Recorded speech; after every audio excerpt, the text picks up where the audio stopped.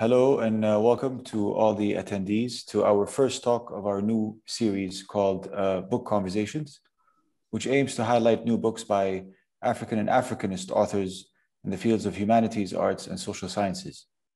Our first session covers a new book by Gilane Tawadros titled The Sphinx Contemplating Napoleon. She will be joined by Dr. Sarat Maharaj, and the discussion will be moderated by Dr. Salah Hassan, Director of the Africa Institute. This session will be an hour to an hour and a half, depending on the Q&A and attendance. The session is also going to be made available on our YouTube channel in the future, incorporating Arabic subtitles for Arabic-speaking audiences. I would also like to let you know that if you are in the UAE, we would like to inform you that there are 10 author-signed copies of the book available for sale through the Africa Institute. If you're interested, please feel free to contact us through the info@theafricainstitute.org for details on how to purchase them. I hope you enjoyed this discussion, and I will now pass it on to Dr. Salah. Well, thank you so much, Satan. Thank you, Gilane. Thank you, Sarat.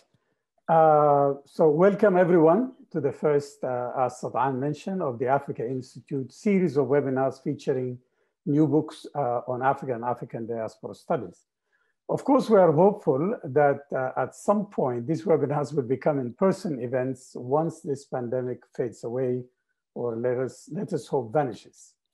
Today, we're featuring the London-based Egyptian-British scholar and his art historian, Gilane Tawadros' new book, The Sphinx Contemplating Napoleon, Global Perspective on Contemporary Art and Difference, published by Bloomsbury. Before we start, I must say it's a pleasure and honor to introduce to you the author, Gilane Tawadros, and scholar, critic, and curator, Sarat Maharaj.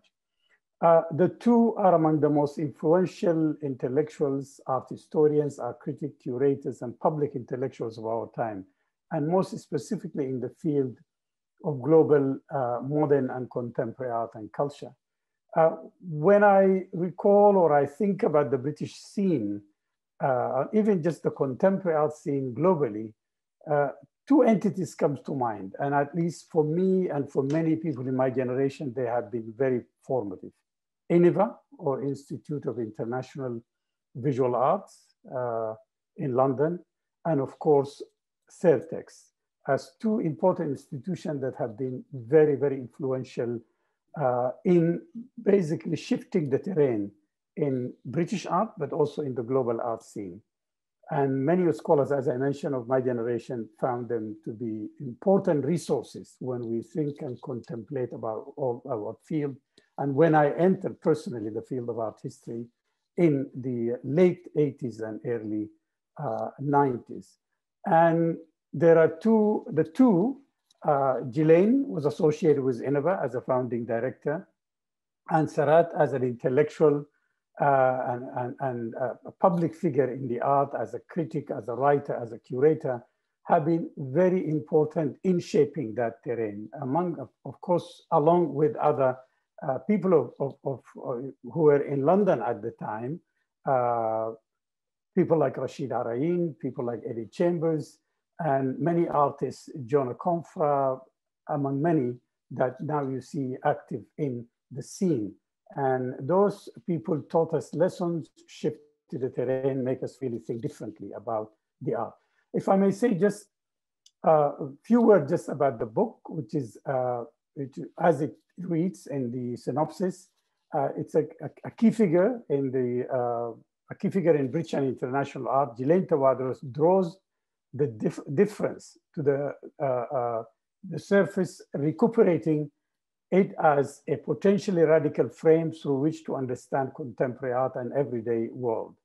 Playing with forms of writing from critical analysis to fictional narratives, the book functions as a practice-based meditation on how to write about contemporary art. Of course, this has to do with the long history of Gilane work, which basically moves between theoretical engagement, but also anchored in artistic practice. So the vibrant collection of essays that brought together here spanned a long period of time between 1992 and 2017. And I'm glad, Gilane, that you brought them together for us and make them available for younger scholars and for generations to come. Briefly, I think we have on our website and the advertisement for this webinar, bios of the two, Gilane and Sarat. But I will just say a few words that Gilane is a writer, a curator, and a chief executive at DAX currently.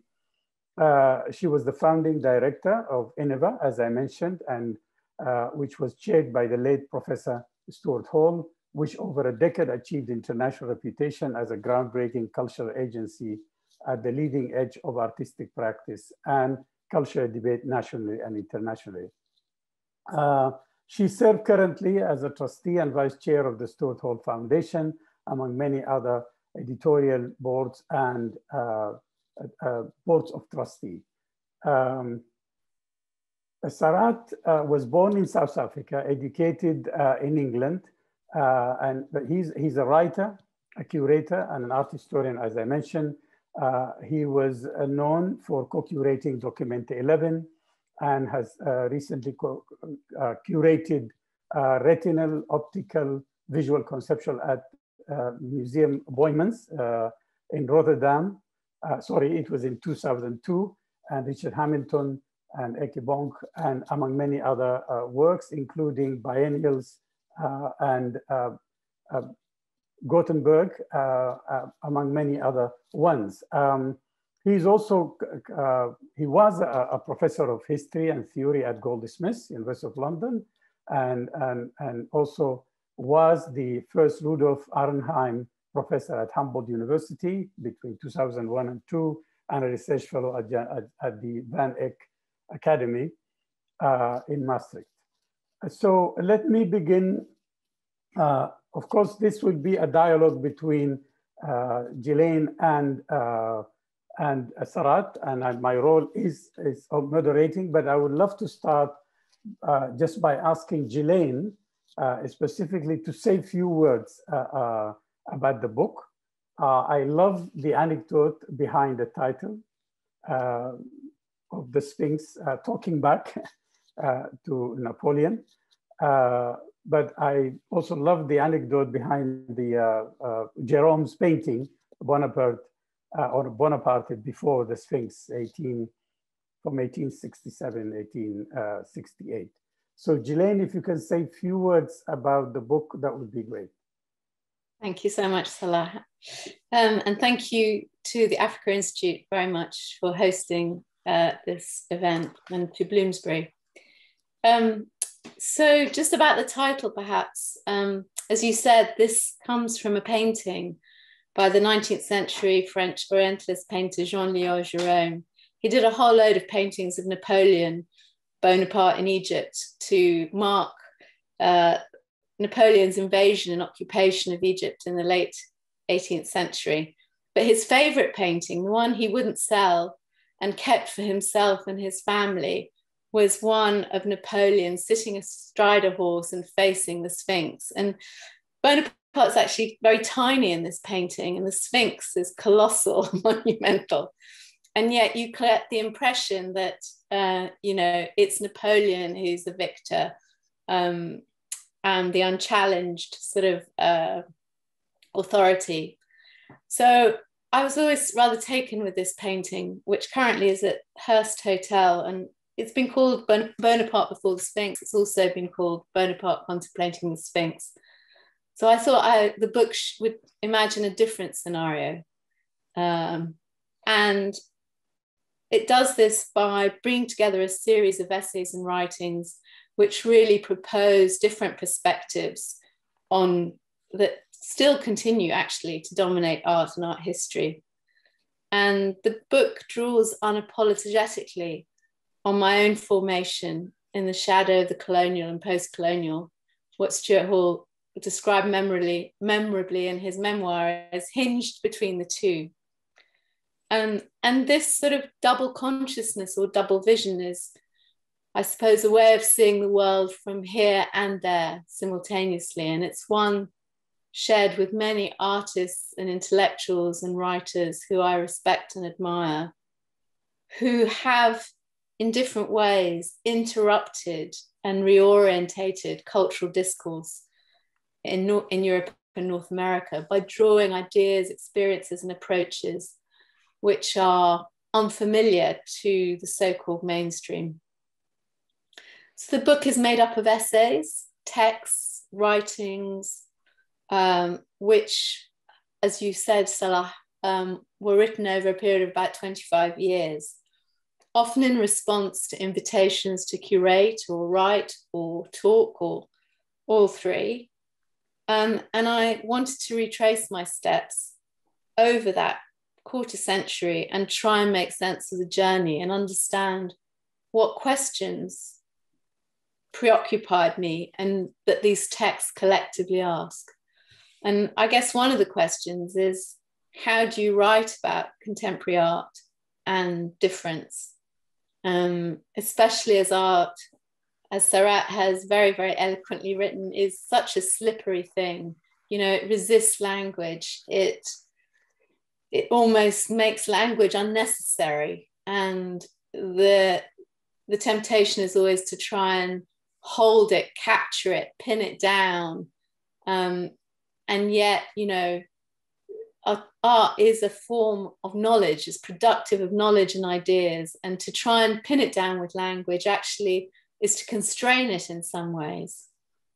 So that's one question, I guess. The other was a realization just how important artists have been to me in my formation. So many of the artists that I talk about in the book, Adel Abdessemed, Sonia Boyce, Shutaba Biswas, Serena Bimji, Clifford Charles, Jimmy Durham, Mona Hatoum, Susan Hiller, Alfredo Jaar, many, Zineb Sadira, Keith Piper, Joe Stockham, so many, are ones with whom I've had long-standing relationships. And in many respects, artistic practice, perhaps more than academic discourse and art criticism, has provided me, you know, with critical tools and an intellectual framework for writing about art. And this is something who, you know, people I owe a huge debt to, including the two on this call here, you know, also share. And I suppose that's the other thing to say, that this has been a journey with thinkers and curators and intellectuals. I've been privileged to know and work closely with a number of those who I respect deeply and who've greatly influenced me. As I said, Salah and Sarat being key among them, but also Stuart Hall, Jean Fisher, Gavin Yanchies, Guy Brett, Elle Hooks, others who I didn't have a chance to meet, like Edward Said, and poets and writers like James Baldwin, Toni Morrison, Derek Walcott, Audre Lorde, and many, many others. Well, thank you so much. I mean, at this juncture, because I really wanted Sarat to kind of enter into this dialogue. So I don't know if you want to start by any observations, remarks on the book itself, Sarat, and what it meant to you and to the art scene in Britain and globally at this moment. Yes. Well, thank you, Salah. And thank you, Gilane, for that rather lovely introduction to your whole project. I suppose it evoked in me the thought, when did I first get to know Gilane?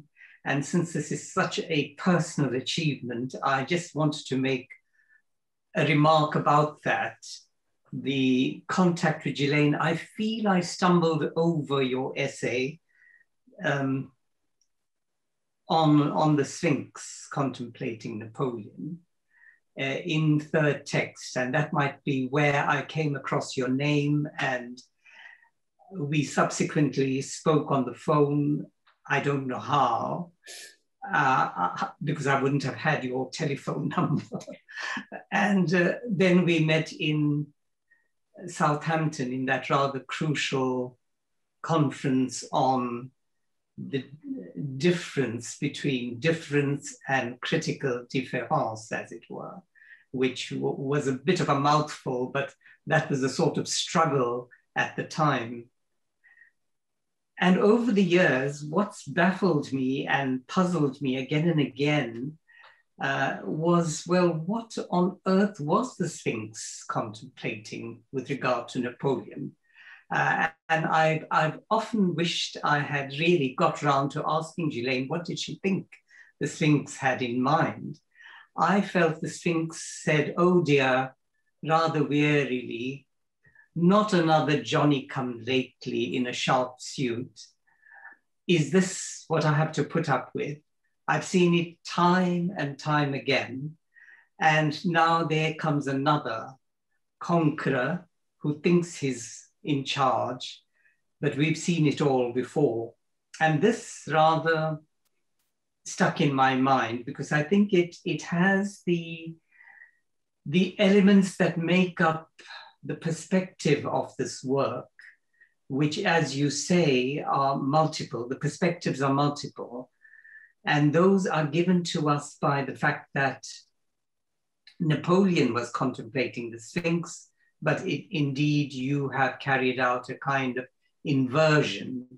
And it's that reversal of the gaze that I suppose occupied a great deal of the art scene and critical scene, the scene over migrations, the presence of people from elsewhere in the continent of Europe. And we've often called that the reversal of the gaze. The Sphinx is looking back in a way that was to legitimate looking back as opposed to looking at one's feet, looking away, avoiding the gaze of the colonial master. This was really the attempt to reaffirm the gaze of looking back. It, of course, echoed with later formulations of the Empire Strikes Back. These were elements that we begin to see the more sustained development around how the colonial gaze was to be returned. I myself dealt with it as Arachne returning the gaze of Athena, that the Black Athena played a big role here, and the African origins of Greek civilization, Bernard's very important work was something that one couldn't not think about.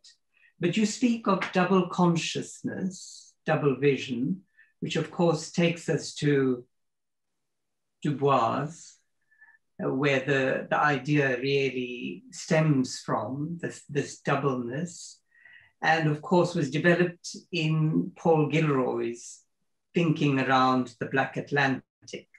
But while these were theoretical positions, I think your big achievement was to evoke it with something so concrete and something so personal, something so connected with the place from which you came, to Egypt, its history, and of course you quote that very poignant image that Stuart used to describe those who were in such a situation in the hinge of the colonial and post-colonial, coming from that swinging moment between being in Europe and being at the edge of Europe or outside Europe and in a totally different continent. So I'm sorry to go on so long, but what I wanted was, because you start with this lovely anecdote from Jérôme, and because there was such a history of artworks around Napoleon, from David's painting of 1801 of Napoleon crossing the Alps, as it were, that particular work, and then followed by Géricault's work from around 1812 of the Charging Chasseur, and then we come to thereafter the Medusa and so on.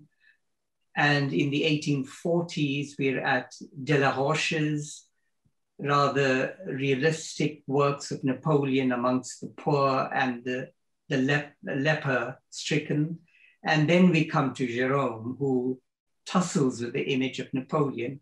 So it is as though something had been conquered and something was on the verge of being lost, because all along there is a tussle with Britain and France over the possession of Egypt. We know that on the English side, there are a large number of satires by Gilray and so on around Napoleon and around the Egyptian expedition and so on.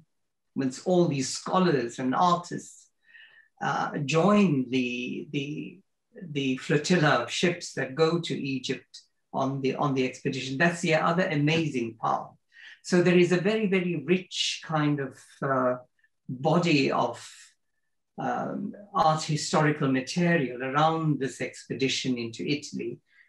They go to crack the code of the Sphinx and the riddle of the Sphinx, but they also return riddled by the Sphinx. And it seemed to me that that riddling of Napoleon's expedition is what haunts the whole project.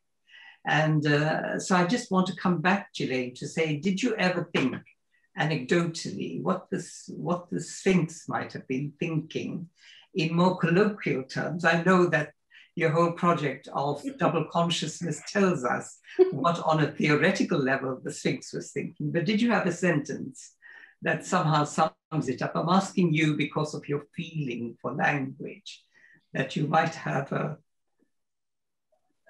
bit of a sentence to sum up the Sphinx's exasperation of yet another conqueror. I don't know I have, Sarat, but it always struck me that despite the fact that Napoleon's army's cannon, blew off the Sphinx's nose, that somehow there's still a majesty and resilience and endurance, as well as exasperation on the part of the Sphinx. But I don't have a one-liner for you. I'll have to think about that one. But when I think about it, I think your whole life and your whole contribution is actually part of that contemplation, part of that way of trying to contemplate what the Sphinx saw, but of course, in the present sense. So what I actually wanted to say to both of you is that, because I think both of you entered the scene probably around the same time. What did it look like? Because the British scene is interesting, that at that time you have the Black British movement, which came after the American one on this side of the Atlantic.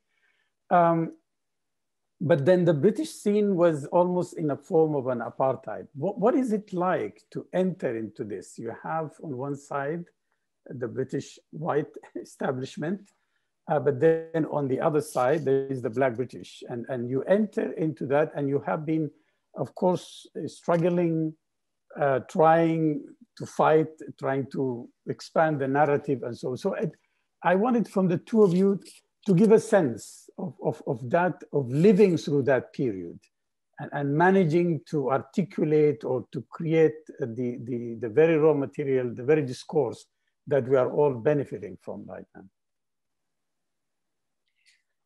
Well, if I can say something, I mean, Innover emerged through the efforts of very many artists, principally, who were, and Gavin Yantes leading them, together with Eddie Chambers, you mentioned, and Sunil Gupta, Rashida Rayin, Lubaina Himid, Claudette Johnson, Marlene Smith, a number of artists who saw in the landscape, as it were, of British art and in British art cultural institutions, that despite the fact that there was so much extraordinary work being produced that institutions did not exhibit or show that work. And in terms of writing, there was hardly any space for a critical discourse either around that work. So, you know, when I did my master's degree on Black British women artists, Sonia Boyce, Lubena Himid and Shuta Babizwaz, there were no texts. There was nothing. There were maybe a handful of reviews of small exhibitions which might have mentioned those artists. But apart from that, there was nothing.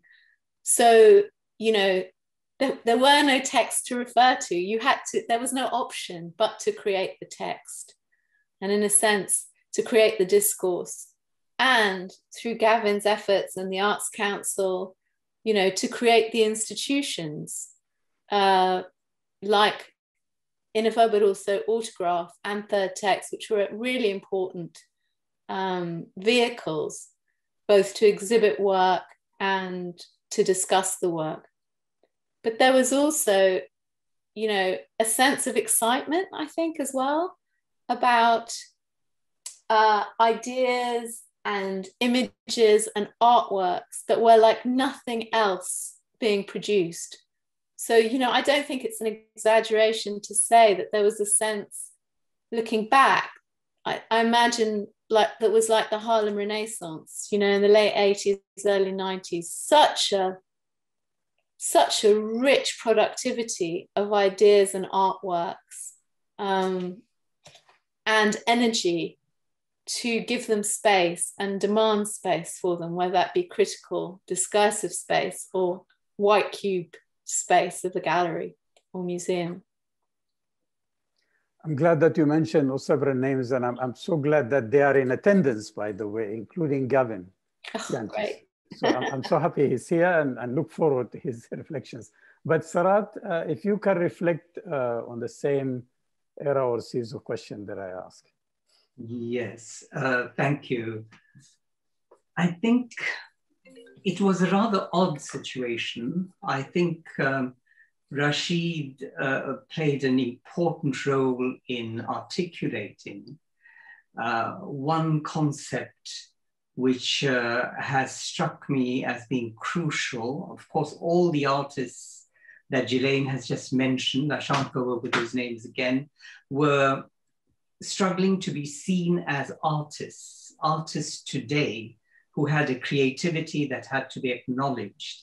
They were of the present, they were here, and they were saying things about the modern contemporary world. They weren't vehicles of cultures they had left behind, ancient, noble, wonderful cultures. These might be allusions and references and strands of thinking that they would evoke or brush aside, but ultimately they had to be taken seriously as practitioners here working in Britain and as part of the realities we faced here. This was an argument that Rashid tussled with again and again, the refusal to ethnicize and as it were, reduce the artist to an agent of the ethnographic department. And the fact that as soon as you had an artist from elsewhere, the consideration was that they would be doing something that had to do with Africa or Asia or the Caribbean, and that this work was more properly to be shown or seen in the ethnographic collections, or in the museums, and not in the galleries, and not seen as contemporary creativity. This was a tremendous struggle, because on the level of contemporary presence, of being part of the now of Britain, of being a creator here, and not a vehicle of an ancient culture that you were representing, that being yourself, the autonomy of your creativity, this was something that had to be thrashed out in a place like London. It was both difficult for England at the time, I suppose, to understand this or accept this, because anybody who did anything that looked vaguely contemporary was seen as a copycat modernist, that they were doing something derivative, that they could not surely be part of a European or Western modernistic idiom.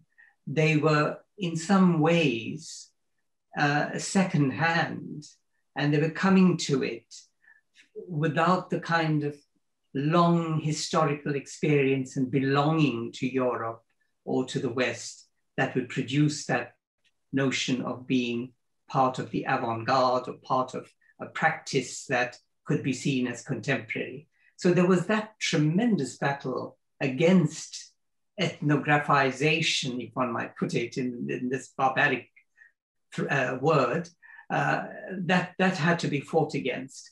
I think Gavin Janchis was placed in a very, very pointed way to address some of this too.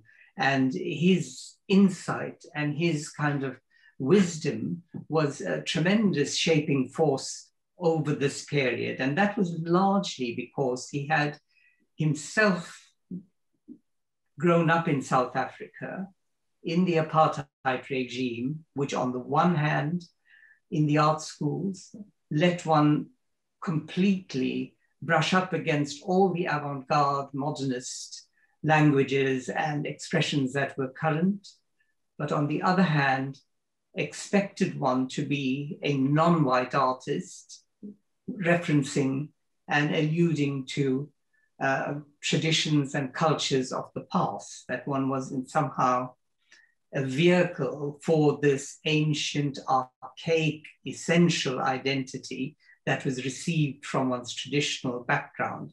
And Gavin Janchis had been through that, and then been through it again in Germany in his education there. So he was highly experienced and highly knowledgeable about the intricacies of this that Rashid was expressing. And so I would think that they chipped away, hammered away at the idea that somehow you segregate the artists who have come to England recently as immigrants or of immigrant background, and you treated them in a separate category altogether. They could never be treated seriously as contemporary artists. That was the struggle to begin with. So we call it the struggle for visibility in contemporary art, but the issues behind it are very powerfully linked with the assumptions that if you come from somewhere else, you can only be a representative of that tribal background. Maybe later on, this undergoes some sort of change. Today, we are less prickly about that kind of assumption, because there are other issues on the table that have to be discussed, that there are other ways of knowing, other cultural experiences which are equally interesting and valid when we think of global society. But I think that was the break that had to be made. So those of us who grew in an apartheid society, like myself and Gavin Janchis, we were confronted with what seemed to us rather backward attitudes here, because those debates had already begun in the South African art academies and schools. For non-whites, these were segregated academies. And then, of course, we linked with the thinking that artists here brought, the list of artists that Gilane has mentioned, and often with Gavin and Rashid playing quite a leading role in all of this. That's my sort of picture of the 70s into the 80s. When I arrived as a young lecturer at Goldsmiths College, the first batch of non-white students arrived at Goldsmiths College. Really, for the first time, there were more Black faces than we'd ever had at Goldsmiths College, which had always billed itself as a college centered in the heart of an immigrant area of London, South London. But when you looked at the faces of students in the college, there were hardly any students from Black or Asian or Caribbean background. So that was a moment, I think, of change that one began to see. How come so many Black students of that period were accepted into the art school? What change was that beginning to signal? I'm thinking of 1982 or 1983, and I'm thinking of artists like Zarina Bhimji, Shanaz Hanslot. I'm thinking of, well, even Mark Seeley, and I think Virginia Namako a little later. I can go on listing these names: Jennifer Comrie, Linda Gorman, Terry Dyer, Kenneth Williams, all of these suddenly together at Goldsmiths College. What would such a Black presence amount to? How would it shake up this idea that here are people studying to be contemporary artists, developing a practice, and yet the larger culture and institutions deny that sort of contemporary creativity to people of color? You know, Gilane, I didn't want to take away the, I mean, although all of these things are very related to your book, of course, but I wanted to get back to the book. And I'm also, I mentioned this to both of you, especially Sarat. You are also free to enter into a dialogue amongst yourself, and I'm just my role as a moderator. But there's one thing that I thought, just going back to the book, the part 2, which is really interesting to me because it's very relevant to the discussion now, which is the banality of difference. Of course, we know the banality of evil as we experience it on a daily basis or now. But it's interesting because your talk is really about how to think about difference, and especially the conference you cited in Southampton, and I hope you reflect on it vis-a-vis this. But I wanted to ask you, Gilane, there are two, I love the contemplation on the crime scene, the chapter on the crime scene, because it brings in this kind of issue of difference. So if you can highlight that chapter, in addition to there's a chapter on Van Leo, of course, but I thought that one on the crime scene is an interesting one that can highlight and tie to this discussion.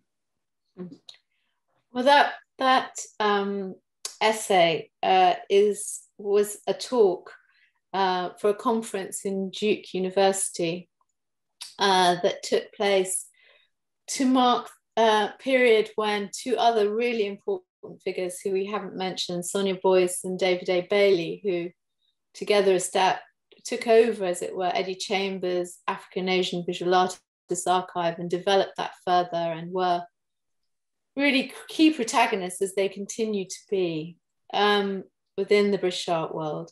They had been studying, sort of visiting professors at Duke University, and they convened a conference called Assembling the 80s, which was looking back at the 80s and precisely, what Sarat has been describing. The talk I gave was really trying to understand different currents within that generation of artists and ones coming after them, and some of the questions that emerged. So, things like, Steve McQueen was one of those students at Goldsmiths, but he also talked movingly about a fellow student who was constantly being persecuted by the police and harassed by the police when he was trying to make film, and the police basically just didn't believe that he could possibly be an artist. How could this young Black man with a film camera be an artist? It was beyond their comprehension. And he subsequently committed suicide. But I think it's important to understand that struggle that Sarat talked about was one which was existential in terms of the right to be a practicing artist and to be seen and accepted as a practicing artist. It's also the other areas of complication that I touch on in the essay are, for example, how many of the white artists that were studying at Goldsmiths, like Mark Wallinger, Gillian Waring and others, are obsessed with identity. And yet Black artists were always kind of interrogated around why identity was important, and, you know, why, you know, really was their work only reducible to identity. I think when there was an infamous review of Rashid Areen's exhibition, The Other Story, which looked at artists from the post-war period to the present who came from Afro-Caribbean, Asian, and Middle Eastern backgrounds. And he, you know, the reviewers were sort of setting up these contrasts, polarities between artists who were artists first and Indian second, as they described Anish Kapoor, and artists who foregrounded their identity and therefore could only secondarily be considered to be artists. But what was interesting was how many artists at Goldsmiths, Black and white, were tussling with questions of gender, class, and identity in all its forms, sexuality. And I suppose the other element of complication were that a generation coming after them, as on the heels of that 1980s generation, I think were very wary of being defined purely by race, or to be pigeonholed, and so their work would not be accepted, but therefore dismissed. So they kind of put an arm's length attitude to any kind of questions about race and identity, and would evade, you know, any discussion of race.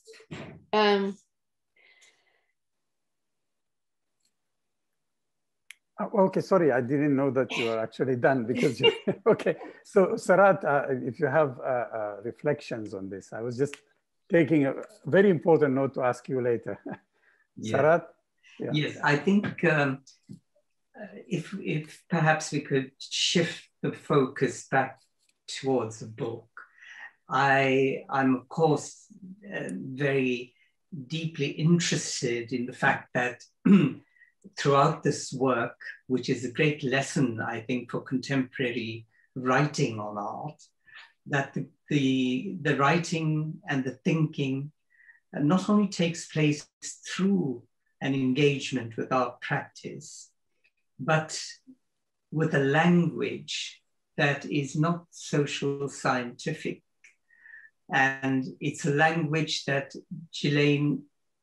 where we can follow Gilane's voice from word go to the very end. And I think this is quite remarkable that there is no lapse. And I can see how important this was also to Stuart Hall, the idea that language in the social sciences had a kind of measure to them, which was quite different from the usages of language in the discussion of works of art.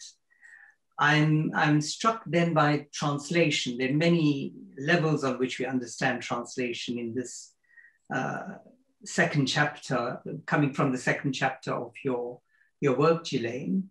What struck me is not just simply the translation from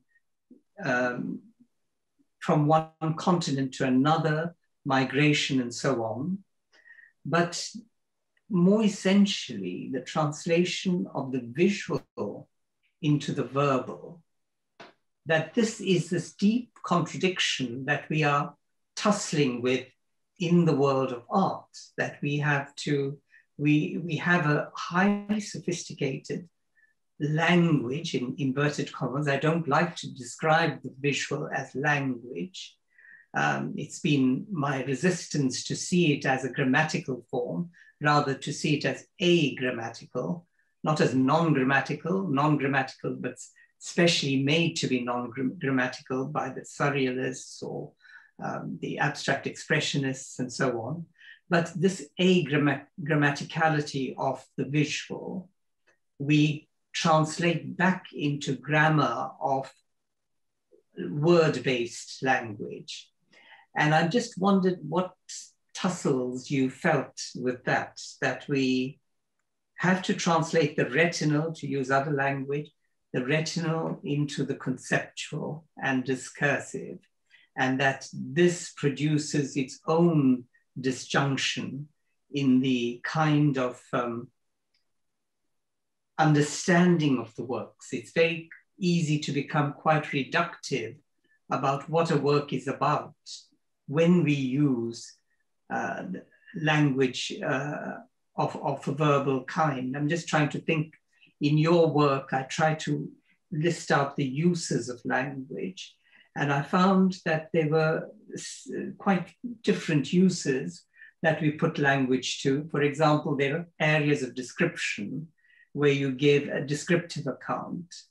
There are areas where you are disruptive with your language, maybe the very last sections on Padilla's work, which is scatological and excremental and explosive in a way that I find extremely interesting. And that disruption of syntax and grammar, something that thinkers have struggled with and have called a wordless syntax, that the visual is a wordless syntax. So we are called upon to put it into words. And what language is going to be adequate for that? A descriptive language, a disruptive language. The analytical discursive language is one which has grown in power from the 80s to this day. And maybe you would want to say something about the impact through Goldsmiths College of French theory, which in this period became the raw material through which new thinking was done. It wasn't that we set ourselves up to be masters and scholars of Deleuze or Derrida. As Stuart always said, this was a catalytic material, that it was a medium through which one tried to think the unthinkable. And we had to go across the channel to the French thinkers to find the raw material for a language which we then knocked together for the discussion of the conditions of contemporary production for people who were from elsewhere, to put it in this neutral way. So analytical, discursive, theoretical language. Then explanatory language is an artwork to be explained in the style of the explication du texte, that is, that you give an explanation, an explication of the work of art. What are you doing? And lastly, is there another E word, an evocative language through which one plays with the work and creates a parallel reality to the works you are talking about, that it has nothing to do with unpacking the work, but everything to do with creating a work that runs parallel to the works under review or scrutiny. It seemed to me that there were all these different uses of language which we are tussling with, not least that we are in the age of art research, and we are in an age where we are producing PhDs through visual arts, but doing it also through verbal language. So these conditions of production seem to me to be very, very important ones. And your use of language, your love of language, your facility with the language, your deep immersion in literature of several traditions, but whether we're reading something through Samuel Beckett, whether we're looking at a work by Sonia Boyce, but the material through which we enter it is business of waiting for Godot, or whether we're looking at it through a reference to the insulting of Miss Bates on Box Hill in Emma by Jane Austen. There is a detailed touching back on literature and language as the raw material through which one might reflect on the visual. So I'm just wondering, Gilane, what is the business of writing for you and writing about the visual? I know this is a hobby horse of mine, but I know... Well, I guess it is because it is so difficult. It's so difficult. And in a sense, every kind of form of art and every artwork has a different set of demands. You know, Edward Padilla's works are a series of matrices which are stained. How to begin to address those, you know, to describe them would not be very, would be insufficient as a way to talking about what those works are evoking and what they're touching on in terms of experience. There's an essay which I wrote to coincide with the Brighton Photo Biennial, which took as its starting point a project between an artist, a photographer, Richard Avedon, and the writer James Baldwin. And there, James Baldwin, the two elements were produced totally separately from each other. Baldwin wrote a text, and Avedon traveled the country in the mid-60s taking photographs of everything and everyone from Allen Ginsberg through to, you know, the American Nazi Party, through to the last man born in slavery, through to the civil rights movement. And it struck me that, you know, James Baldwin's text, which is furious, absolutely, you know, overrunning with fury at America and its self-mythologization and its inability to accept the stranger, the outsider. And Avedon's camera is cool, by contrast, cool, you know, very, very controlled. And yet even within that, he has these extraordinary images of a mental institution, mental hospital. And, you know, so there is an incommensurability between the images. And similarly with Baldwin, there are passages in his text which are just like almost like a stream of consciousness. So I think it's about tones, that we all speak in different dialects, different tonalities, different registers, and artworks do too. And so it seems to me that writing about art has to also explore and inhabit different tonalities and registers. Yes, I suppose. Go ahead. Sorry. No, go ahead, Sarat. Sorry.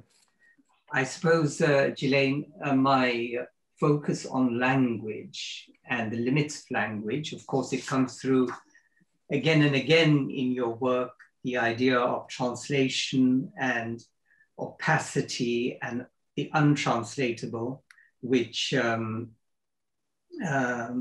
Yuan, in her work, focused intensively across a long period. Many artists have touched on this in one way or the other. Sorry not to be able to mention them in detail and to treat them as in passing references.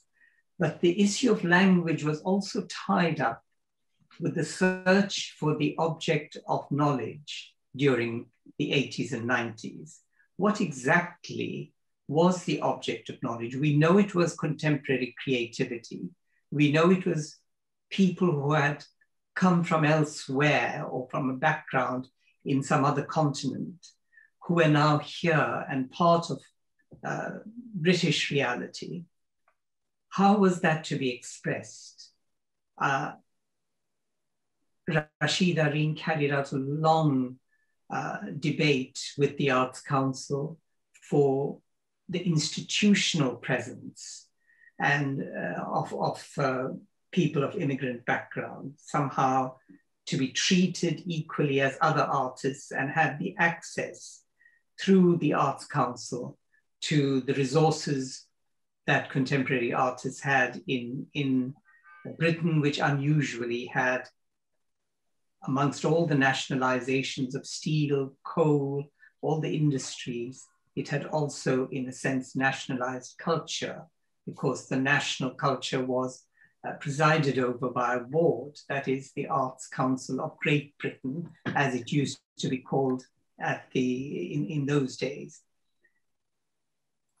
But the construction, the search and identification of what I call the epistemic object, what is the object of knowledge that has to be produced, becomes more and more sharply defined. We look for a language in the 80s, we tussle with the verbal and visual.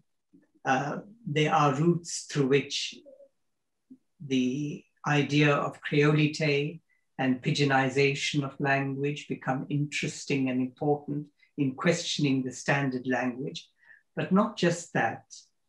Language to articulate what? To articulate diversity, difference, or critical difference. I think that becomes more and more the issue of the 90s, and again has a deep and vital impact on things today.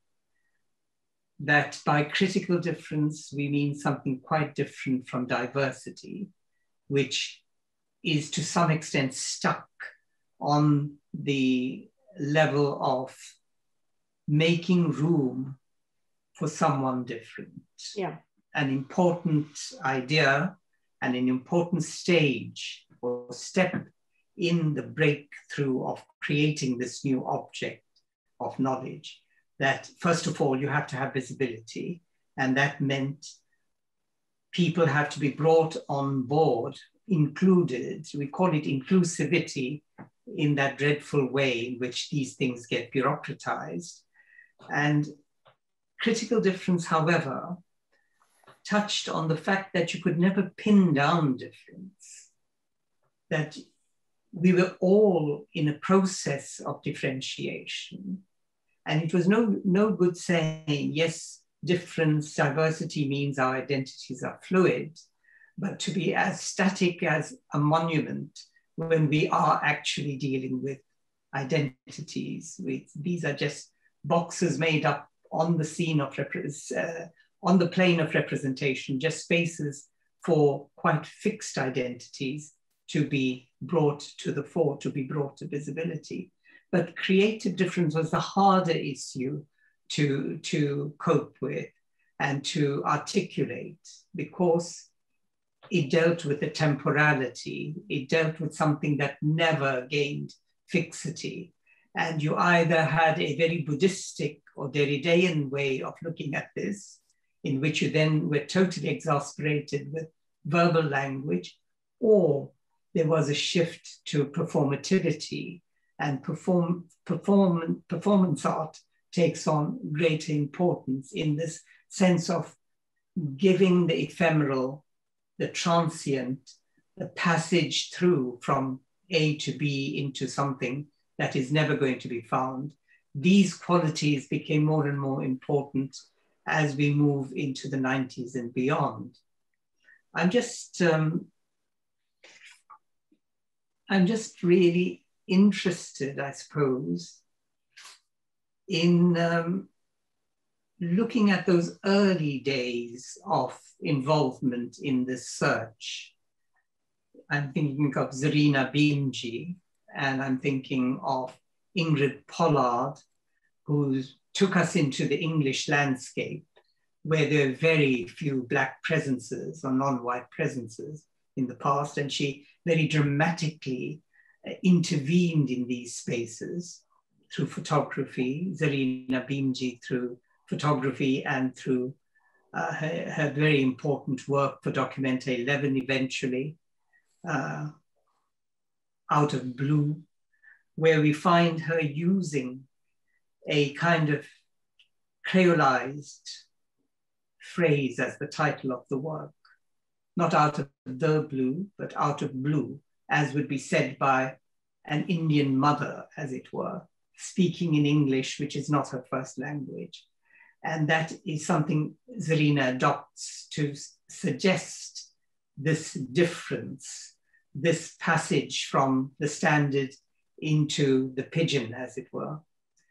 I'm just thinking again, Gilane, of a whole list of people. Think of Northern Attitudes by Boyce, Sarinder Dhaliwal's very, very interesting and hardly known work, because she moved away from England to Canada, but has now received much more affirmation in the art world in Canada, who's pieced together with the most shaky material, film clips from the gas board, scenes from everyday life in England that she stitched together to speak about her disjunctive presence in the world.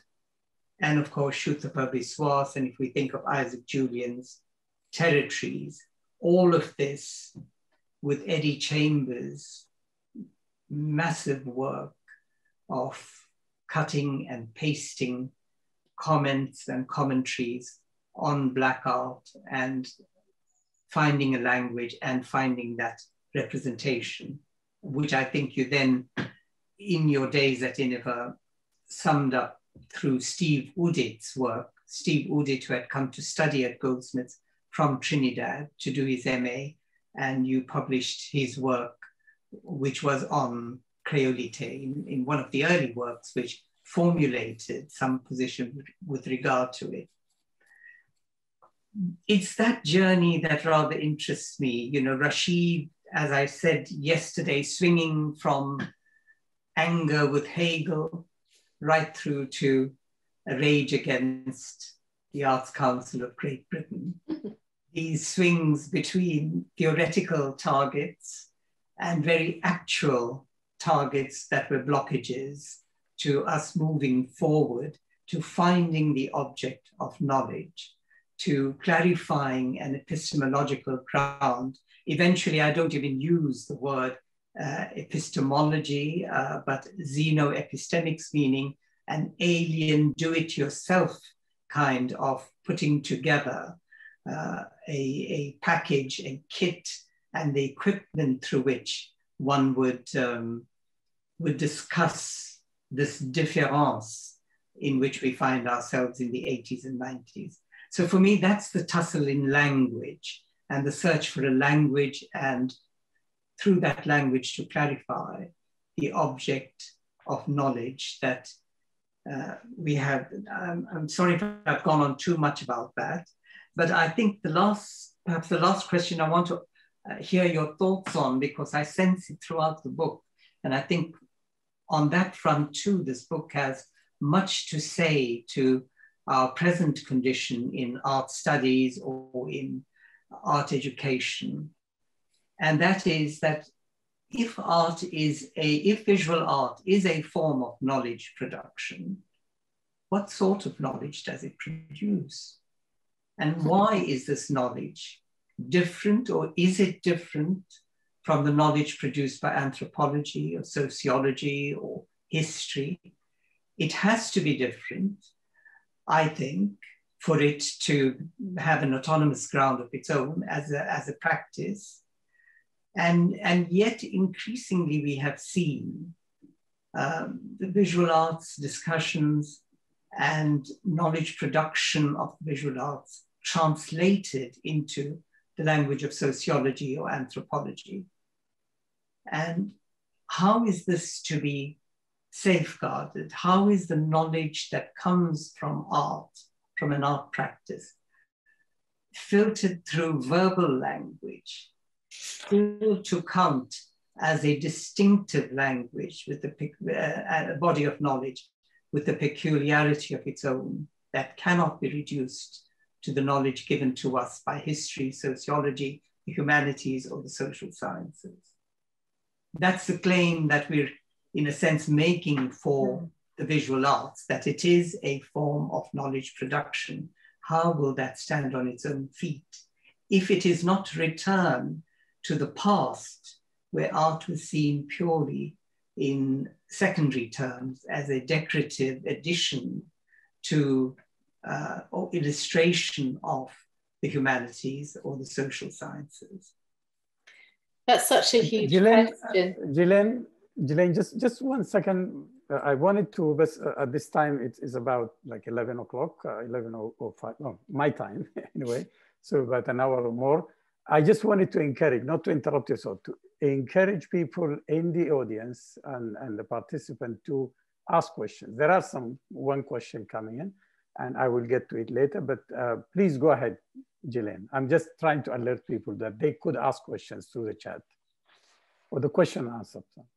Well, I mean, that's a huge question, Sarat, but one of the things I was asked, and the first text in the book was a keynote talk I gave for the Arts and Humanities Research Council, who are indeed thinking about how do they incorporate artistic research and knowledge into their framework, and which led, as you have said, to PhDs and in artistic practice. And you know, my sense is that the whole way in which the AHRC then thinks about knowledge and research was based on a kind of scientific progressive model, where you have a sort of thesis or question, and then you set out to research it, find the answer, and then present your answer. Whereas with artistic practice, you know, you might start with a question, you might not start with a question, you might start with a feeling or a sensation or a moment in time, and you might end up with 30 questions and absolutely no answers. And I think that is uniquely what contemporary artists, it's hard to pin down. It doesn't follow that linear progressive trajectory that somehow comes to a comfortable conclusion necessarily. And I think this relates to the question actually that Stephen Foster is asking. Hello, Stephen, it's good you're here. Saying, during the last 25 years, do you think that Afro and Asian artists have become totally assimilated into the art world in Britain? Or is there still an element of otherness? And I think that, you know, there's been a huge expansion and broadening out. I remember at Innova, one of our board trustees saying to me, so exactly, Gilane, what is your definition of art practice? You know, because we included film, we included performance. Now that seems like a very retrograde kind of questions, but the art world is incredibly amoeba-like, able to absorb all different kinds of forms of practice and all kinds of forms of artists, makers, and of different content.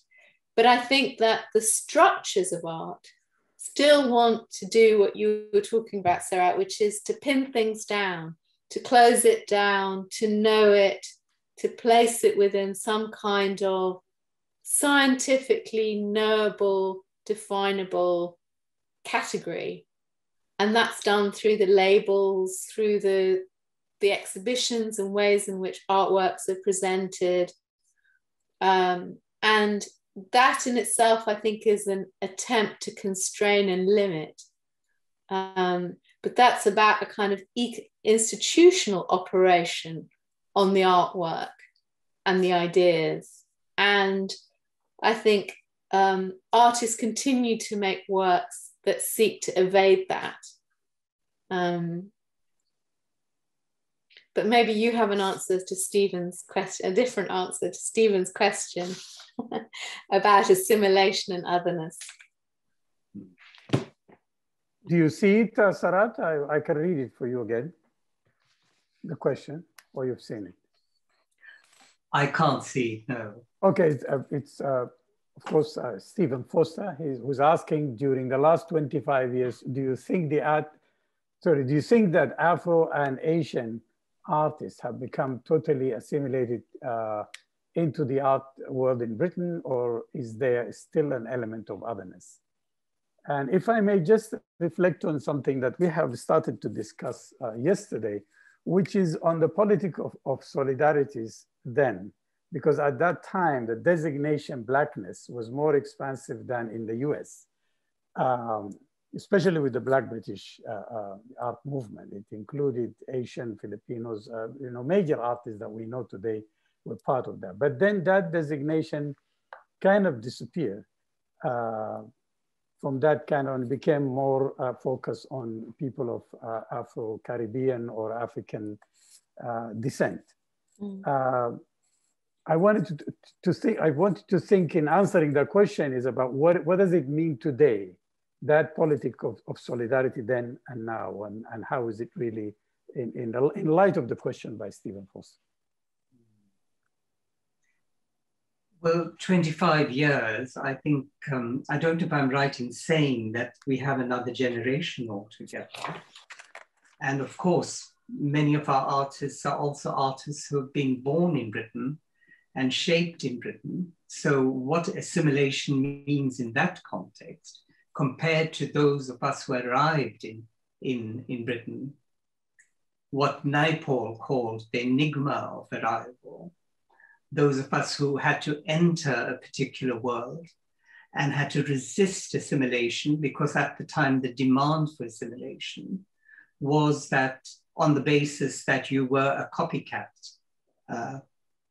modern person, that you were a derivative, that you were, as it were, secondhand. And it's against that sort of value system that the distinction was drawn between assimilation and integration.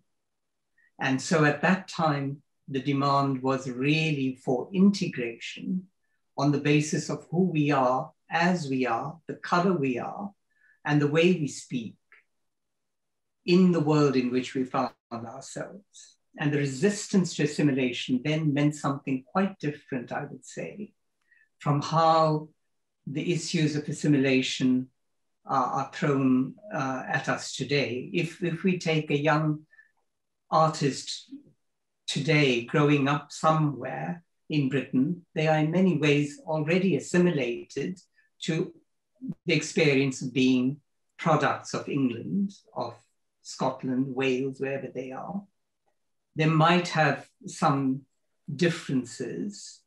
I don't think that kind of difference or otherness with regard to being in England is the same thing. We don't mean the same thing that we meant 25 years ago in speaking of otherness and other cultures.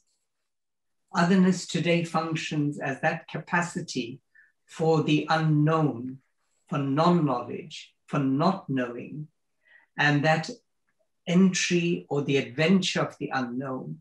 When that is taken away from art and artists and creativity, then of course we have that flat assimilation of the sort that was so feared and avoided 25 years ago. And of course it would be a great loss to the whole of the field if that capacity of being open to the unknown, of not knowing who we are and where we're going with our creativity, unless that is kept open and we are not entirely defined as this, that, and the other prior to the creative act, then I think we are in deep waters. So I think the question has to be seen in terms of what it meant then and what integration and assimilation means today. And the parameters of that are quite different. How we would have to argue what we mean by these terms are quite different. There is a question, if I may intervene here, by Preeta Maya. There's also a comment by Gavin Yantis, but let me start with the question by Preeta Maya. She said, thank you for this fascinating discussion. Artistic expression is often primarily framed through the lenses of individual or identity positions in contemporary art criticism. But isn't it there also some to be said for creating narratives from the vantage point of cultural history? Or to put it in another way, do you perceive a tension between writing culture histories versus art histories? I don't see a tension. I think they're intimately intertwined. And in fact, history is also a theme, and moments in history is also a theme that runs through the book in a way, because you know, the Brighton Photo Biennial, which I was commissioned to do by John Gill and Photo Works, you know, took place not that long after the American and British invasion of Iraq. And it struck me that there was a connection between the mid-1960s moment that James Baldwin and Richard Avedon were speaking to, and that moment in 2005 when the biennial took place, which was about a certain mythology of empire and an attempt to reconnect or reinvigorate an idea of empire to justify actions in the present. And that there were also questions about the relationship between representation, in the sense of visual representation, and questions of political representation. So I think these things interweave. Similarly, there's an essay in the book called We Are the Martians, which is about science fiction, and particularly about artists like Hamad Butt, another Goldsmiths graduate and student of Sarat's, a very important figure, and people like Yinka Shonabar, who are being quite playful with and David Huffman and others, drawing on science fiction and science fiction motifs to talk about the question of migration and racism and difference. But that seemed to connect back in the aftermath of 9/11 and what was in London known as 7/7, where there were bombings on the underground and buses, which, you know, saw the Islamic other and as a threat and as a sort of visceral threat to British society and civilization. And it seemed, and there was a witch hunt almost, you know, around anyone who articulated difference through an Islamic frame, Muslim frame. And, you know, that seemed to me to resonate with the McCarthy era and what took place in that moment, and how science fiction, it was cultural forms, film in particular, that sought to problematize those questions of difference and otherness. So I see them very much as interweaved. Just to read for you Gavin Jantis, and I encourage him also to raise questions and comments, as he was a witness and a participant in that period we're discussing. He said, I don't have a copy of Gilane's book. But I have to trust my knowledge of her competence to create stimulating publications, as she did so successfully at Inaba. I expect this book to be a signpost pointing towards a zone of investigation that lies in the future, away from the past, opening a new visual research that is enriched by past struggles and daring to find a way of reaching others that does not rely fully on language of the literal form. Just as I had to use Fanon, George Padmore, or Ngugi, Du Bois in the early 70s, this book will point to a new horizon. So, well, thank you, Gavin. If you have questions, but Sarat, do you have another question? Or I just have a specific question while I'm encouraging other people to. One comment that actually relates to some extent to what Gavin was saying is that some of the writings and some of your chapter really point to the importance of research and in the past, but also encouraging people in the future or students who are actually entering the field to do so. I was intrigued by your chapter, Egypt at the Venice Biennial, 1967 and 1968, because first of all, just reflecting on my own, just remembering our own experience in Venice when you did the Africa in Venice second project, there was always this talk, and after that, there was always this talk, oh, these are the first pavilion African presence, you know, and people forget that Egypt has that from the 1940s. So a pavilion in Venice as an African. Of course, there are many reasons for not thinking of Egypt as African. It was explored in Black Asina and many texts. But I'm intrigued by the fact that if you can just talk about that research, that you compare how the record of the British pavilion is very well done, very well recorded, intact, while the the Egyptian one is not as, you know, available as it is. But digging into it, which is what I'm saying about pointing to the future, I wish somebody could take that as a dissertation or a book project to reflect on the history just of the Egyptian pavilion. So if you can say a few words about that, because for me, just intrigued by the fact that people think that now suddenly they discovered, you know, India Flaton, and it's all over the place. People think about that. Even the New York Times a few weeks ago, but she was exhibited in '68. Yeah, and her series on you know, the prison or the Don Shuai, and so it was actually very relevant to the politics of the time, and in one way or another also a critique of the regime in Egypt itself. Yeah, yeah, yeah. Well, you're right. There is a book to be written about that, and it's important research that needs to be done. But I was there were a couple of things that I was very interested in thinking about. One was this difference in what is considered important to be remembered, archived, remembered. And there was, you know, even the Venice Biennale archive couldn't tell me definitively whether there had been a presence or an exhibition in the Egyptian pavilion in Venice in 1968. It took them a while to even be able to confirm that or not. But I was also interested in the fact that 68, you know, is seen from a European lens as sort of this moment of revolutionary upheaval and challenge to the status quo.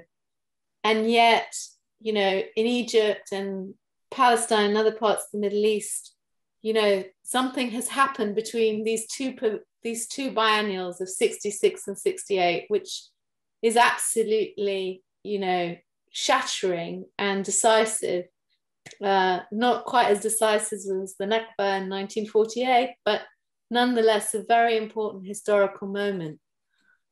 And what I saw in the two biennials, you know, the Egyptian presence between those two, was an extraordinary, you're right, a critique, a sense of the shattering of a sense of national self-determination and lack of confidence in national identity, which is sort of played out, a critique of the Nasserite regime and its aspirations and its oppressions, but also relevant to this moment, you know, Inji Eflatun is looking back at the colonial history of British occupation and its cruelty and its violence, and choosing, you know, particular episode in that history. We don't have time to go into that now, which to represent pictorially. But also what was interesting was in the commissioner of the pavilion's text, which again, I couldn't find a translation to. So, you know, in Sarat's DIY concept, we find ourselves becoming, you know, incidental translators.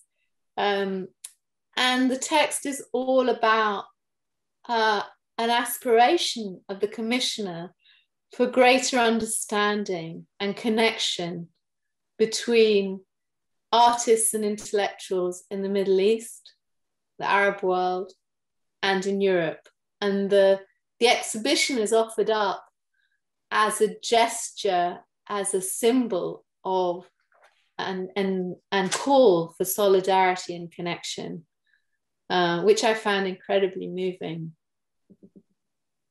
Well, there is a question by Warren Krishlo. Sarat's comment on the epistemic object is intriguing with respect to new critical qualities of knowledge production, aesthetic and otherwise, in Black British arts movement in the 1960s and, in the 1970s and 80s. But I wonder what Gilane and Sarat might comment on artists who predate what is considered to be the Renaissance period. I'm thinking of artists like Frank Bowling, whose work in abstraction and color in the late 1950s and 60s, not only now achieving recognition. How does the work of Bowling and others of that earlier post-war period bear upon or open up how the epistemic object of art has evolved in critical discussions of contemporary Black art practices in Britain and indeed globally? Before I just end this, I would say the first person that brought Frank Bowling's work to my attention, it was in 2003. It was you, Gilane, when you included him in the show in the Venice Biennial and gave the African maps, that whole big wall. So to you, both of you. I'll let Sarat go first this time. Sure. Well, I think, yes, people like Frank Bowling and Aubrey Williams and so on, Anish Chandra, for a little while, even Frank D'Souza from India, that generation were treated unevenly as part of this notion of the derivative or other modernity. The German art world eventually came up with die anderen Modernen, this notion of the other modernities, and tried to categorize artists from elsewhere in a certain notion of otherness. Now, the word other has had many uses over a period. It's not always a positive use. There's a negative other and there is a positive other, and there is an ambivalent other. And by the other modernities, it was meant generally a secondary modernity that followed the first. And I think Frank Bowling and so on were placed in that until things changed. And of course, today we have deep appreciation of their work because of their commitment to the autonomy of a certain creative force. And that couldn't be entirely, first of all, put in language or pinned down through language in terms of identity. Of course, there is a great deal of writing around their work in terms of writing. I think with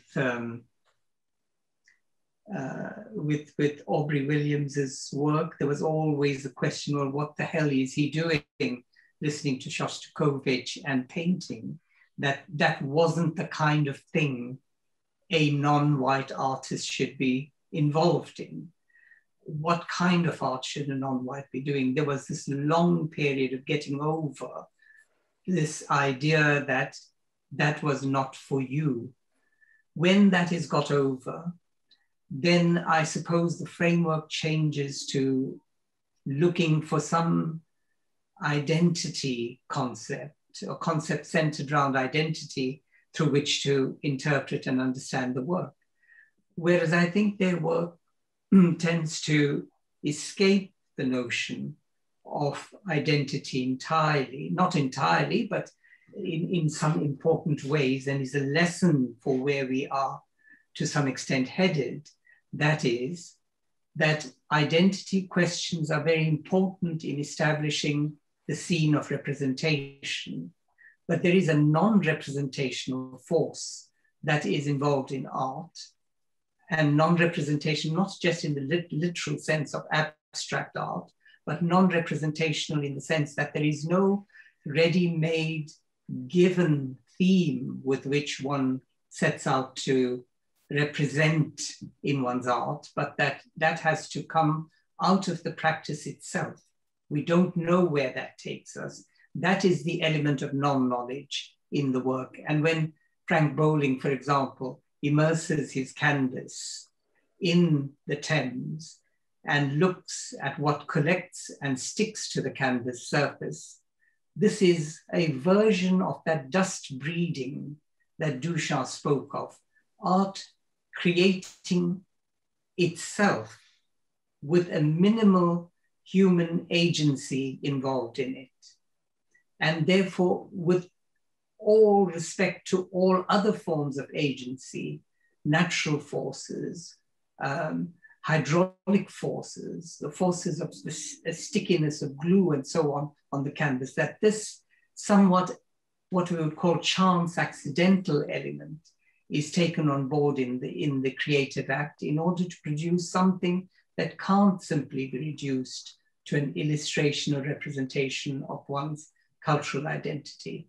And I think that is the lesson we learn, that identity is important up to a point, but art is a kind of activity that may help us. I don't want to use the word transcend identity, because in the kind of cultures we live in the circuits of contemporary art, that which are largely based on materialist philosophical groundings, that kind of language suggests a sublimity that is unattainable, that is simply another myth.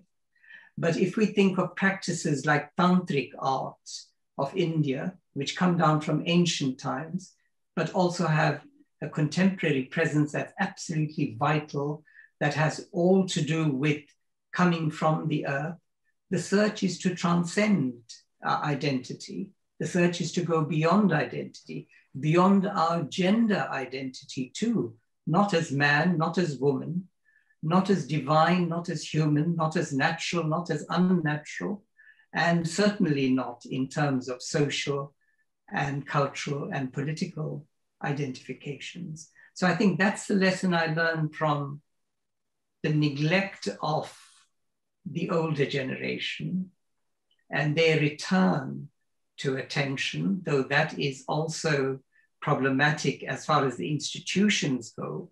But the fact that they are on the table for our attention again is an extremely valuable lesson to learn in an age that is totally, as it were, anchored in the search for identity. Gilane? Well, I mean, I think that there is so much work to be done on Frank Bowling's work, on F.N. Souza. I think it was hard, you know, in the late 80s, early 90s for younger generation completely to get their heads around.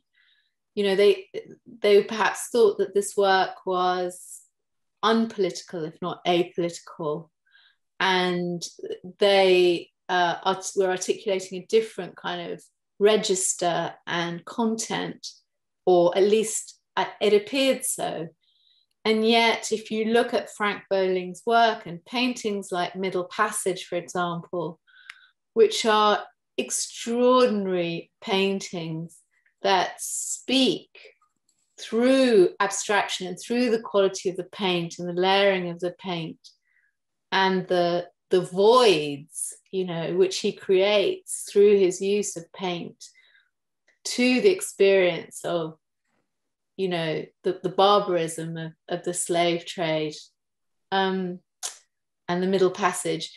You know, it's that that has not been addressed in that way in his work. Similarly, you know, F.N. Souza went through a period when he made black paintings only. He made a whole series of black paintings, figurative and landscape paintings, which everyone was appalled by, because they wondered where his, you know, incredible, vibrant color, abstract, you know, paintings had gone.